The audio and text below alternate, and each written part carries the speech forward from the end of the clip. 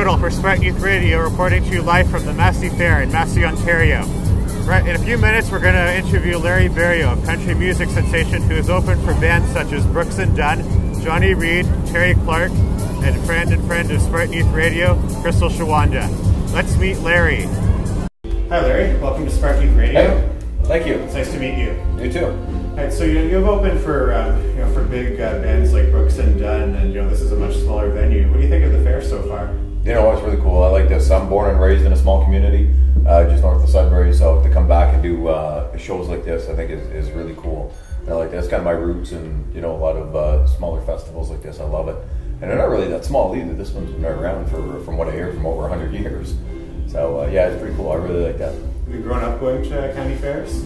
I have. There's always been the local fairs that we had north of Sudbury, so it was this same kind of atmosphere where where there was horse pulls or mud bogs or tractor pulls and all that kind of stuff. So yeah, I kind of grew up all around that area. All right. So how did you get your start in your country music career? Well, that's a good question. I started off it was just kind of like the black sheep of the Sudbury area. Like it was. I've always grew up listening to country music, and that was just something that I liked. I grew up watching Smokey and the Bandit and Dukes of Hazzards and all that kind of stuff, and I loved that. I used to listen to Johnny Cash on 8-tracks, and I guess since I've been a kid, I've always wanted to be a cowboy, and I hadn't decided at that time whether I wanted to become a singer at that time either. I liked the style of country western and cowboy stuff. Yeah, it's a good feeling, isn't it? Yeah, it is. Country music and drive through the country. Absolutely, it is. Yeah. So, was this something you wanted to do for most of your life, or did you have other dream careers as a child? No, when I was younger, actually, I was very artistic, and I had a sign shop and an airbrushing shop in the Sudbury area for over 10 years. I was a sign painter and an airbrush artist, and I did bike paints and snowmobiling and all that other kind of stuff. So, and that led into just playing acoustic guitar on the side. And somebody told me they didn't have karaoke back then, but I joined some few talent show contests and loved it from there, and that's what pursued me on to make my first album. Yeah, so you're obviously a country musician, but from watching your music videos, I noticed that there's a really strong rock tone to your music. Yes. So who's inspired you to become a country musician? Dwight Yoakam, Alabama. There's so many great artists that are out there now, but those are probably my two biggest inspirations. Obviously, the music of Brooks and Dunn that brought in that kind of like that new style of country music. Yeah. And growing up, I really loved ZZ Top, and I think that's where I got that little rock edge of my country from. Okay. So I just kind of combined both of them. Okay, so you have a distinct country voice. So what is it like to perform on stage in front of an audience?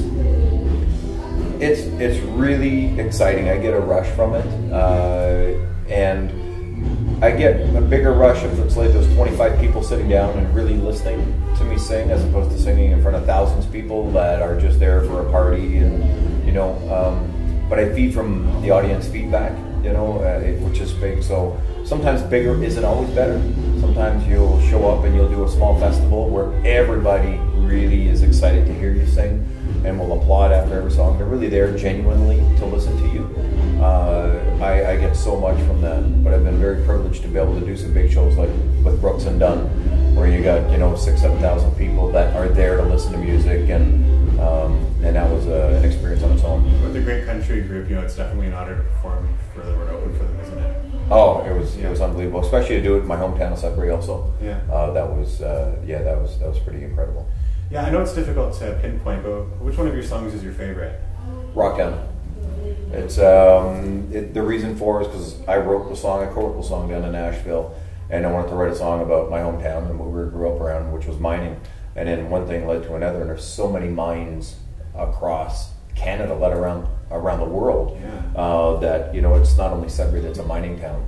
So it does mean a lot to me. My dad's a retired miner. I have a lot of neighbors that are miners, and uncles and friends and that. So that meant a lot to me, and it meant a lot to me to shoot that video too.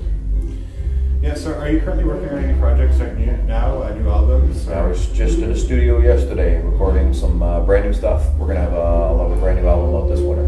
Cool, I can hardly wait to hear it. So what does the future hold for you? Well, with the new album, we're touring, we're doing a lot of stuff. We haven't released this news yet, but in September I'm flying to Indonesia and I performed for the largest gold mine in the world. And it was through the Rockhound video and everything. We're going out there to do 2 shows. When I do get back, though, we're going to work hard on getting a new album up and running. Have a new single out to radio hopefully before Christmas with a video for CMT. And I'm looking for my next, for that top 10 single. Well, a very good friend of mine is a big country music fan. I'll be sure to buy you that CD for Okay, awesome. Thanks. Yeah, so before we go, you've made impressive headway in the music industry. What advice would you give to someone who wants a career in music? Wow, dedication, I think, is like anything else. I've always told people it doesn't matter what you do, it's how you do it. I've been in the sign business for 10 years. If you're self-employed, it's how much you are going to put into whatever you believe in.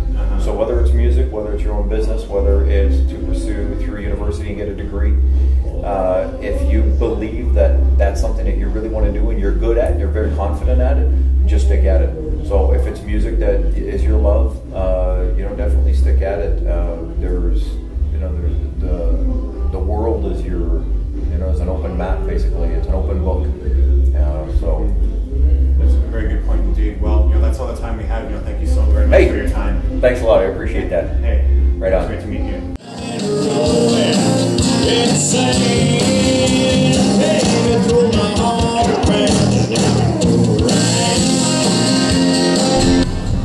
That was my pre-concert chat with country musician Larry Berrio at his show at the 104th annual Massey Fair.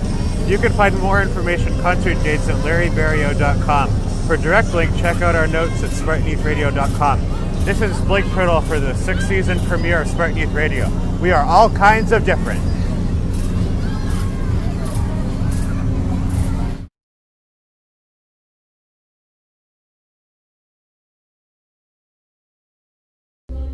Hi, this is Larry Berrio. You're watching Spartan Youth Radio.